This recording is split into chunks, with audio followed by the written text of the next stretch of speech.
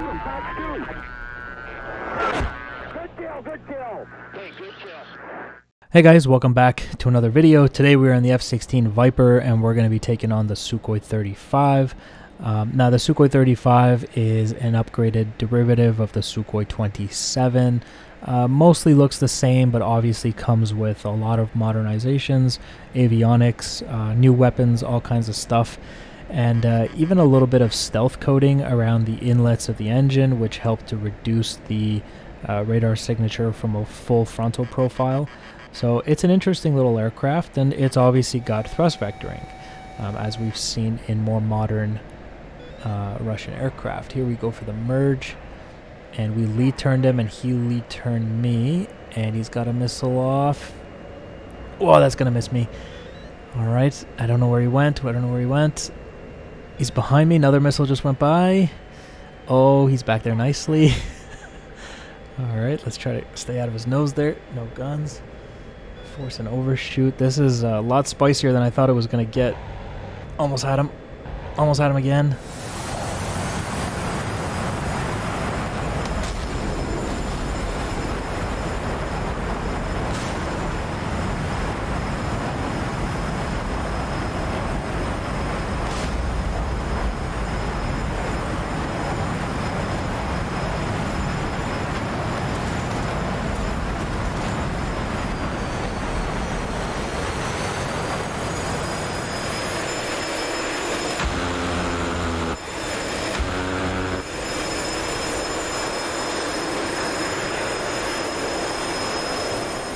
That Sukhoi 35 is flown by Longshot, and he came out of the gate breathing fire. I didn't expect him to...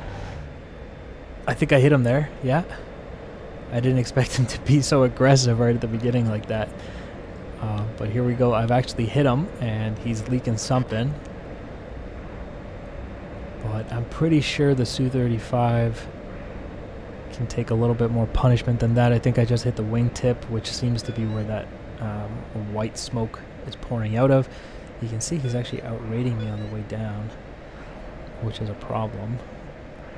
And I got to get to the correct rate speeds here.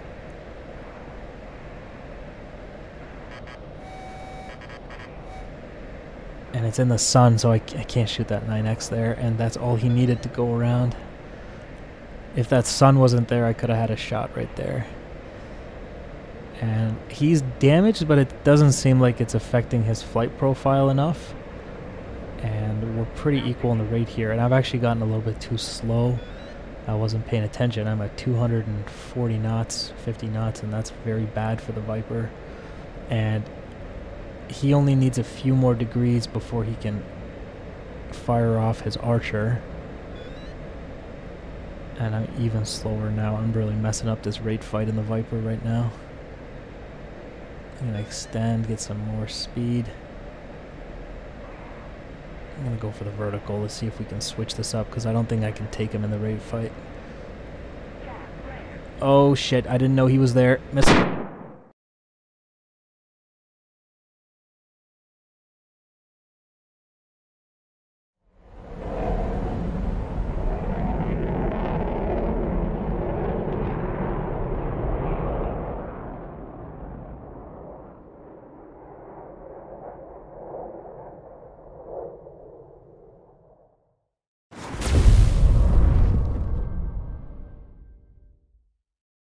Alright, so last round, I made a pretty critical mistake at the bottom there. I got a little bit too slow in the rate fight, and that cost me.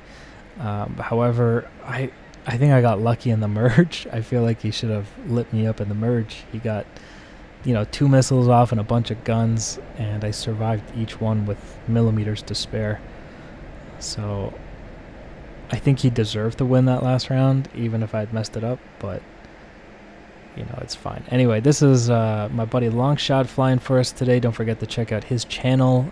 Link in the video description, pinned comment. Here we go for the merge again. Once again, lead turning him, because we're trying to jam the WES so that our missiles can't hit each other. We're trying to min-range the missiles, and there's a missile. Did that hit me? Somehow that didn't hit me.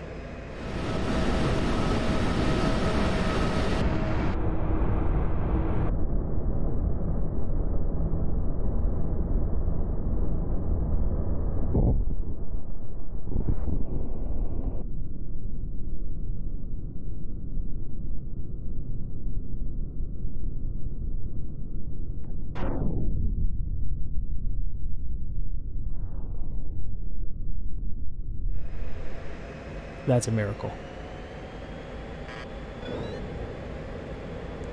That one missed.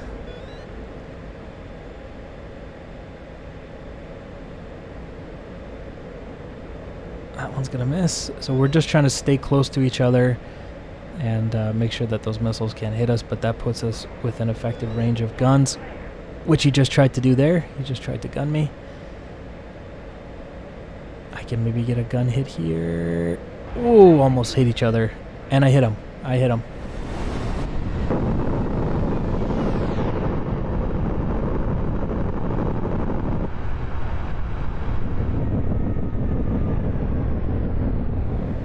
I hit him again, but in the wingtip, I think. I just can't get those rounds to land center mass. And pre-flaring. Oh, he hit me. Oh, I just took a 30 mil. Aircraft seems to still be fine. So we're going to continue fighting. 9X. Almost hit him there.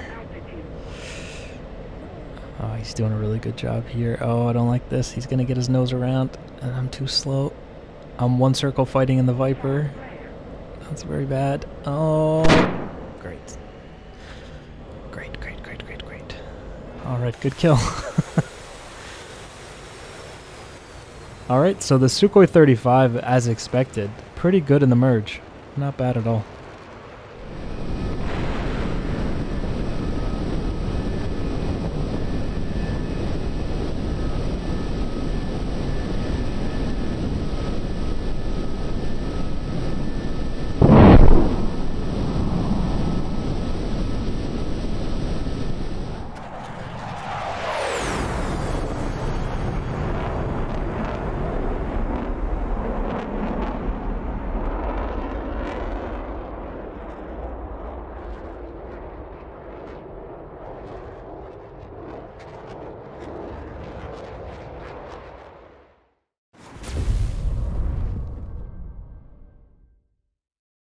So the Viper is obviously a very good aircraft in a merge. However, the thrust vectoring of the Sukhoi 35 is a serious problem. So what I'm going to try to do this time is I'm going to give myself some turning room. I'm going to try to. He can deny it, but I'm hoping he's not quite paying attention and I can turn across his nose, or his tail, I mean. And there's the merge. Decent. Here we go. I think I get him this time. Fox 2. And that hit him. That hit him right in the face. Oh, he's fine. What the hell? He looks like he's alright. He did eat that 9X though.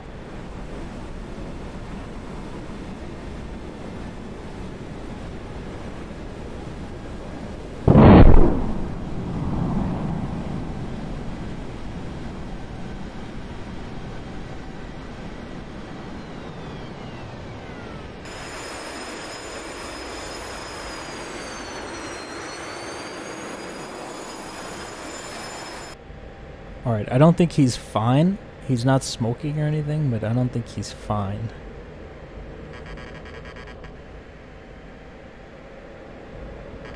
Alright, I'm sitting in a really good position here. But you can't underestimate the Su-35. Almost had him there. And he is completely defensive at this point. I doubt he can turn this around. I think this round is as good as mine if I don't mess it up. Just don't get greedy. I'm fairly slow. I think we're going to have to take him to the ground. And here's the deck transition. And we are in the rate fight. And he's very capable in a rate fight, so I can't let him. I'm going to have to cash in everything I got to just get this 9X off and pray to God that it hits him. Fox 2. It's tracking. Splash 1. Yes.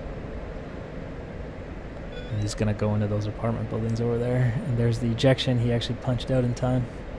Super lucky with that one. Finally got him.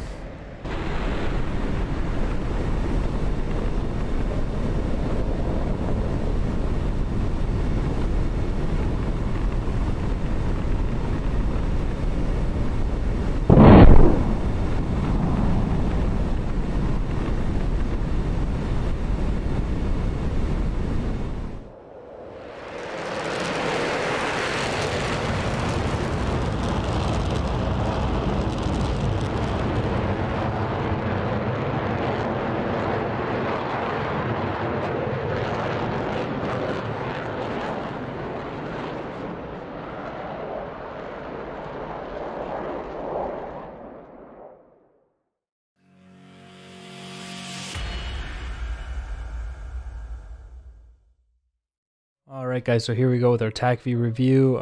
Red Sukhoi 35 flown by Longshot and me in the F-16. So we'll talk about real quick here, one circle, two circle, and why we choose the one circle for this kind of fight. This is a Hobbs fight. It is a high off bore sight. And just to explain, this is a one circle. If he turns this way and I turn this way, I want to do this real quick because we explained this many times. Nose to nose fight is a radius fight, and this is what we're going to opt for in this fight. And the reason is because the one circle creates a very minimum separation between the two aircraft. And if we opt for a two circle, like if I turn this way and he turns this way, this is a two circle. It is a degrees a second nose to tail fight. And what happens here is we have a large separation between the two aircraft. We can both shoot missiles at each other, and 9 times out of 10 this creates a mutual kill situation, which is not really good enough. That's not what we're looking for. So we're going to opt for the one circle in order to keep ourselves close together. And by keeping the two aircraft close together, what happens is we are jamming what's called the WEZ. The WEZ is the Weapon Employment Zone.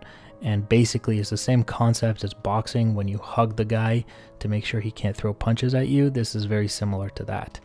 And another important concept in this turn is the lead turn. And the lead turn is a legitimate tactic. It is not cheating, as many people think. It is first of all, even if it is cheating, if you're fighting fair, you're not fighting correctly in these situations. You're trying to max perform and take advantage of everything that your aircraft offers in order to win.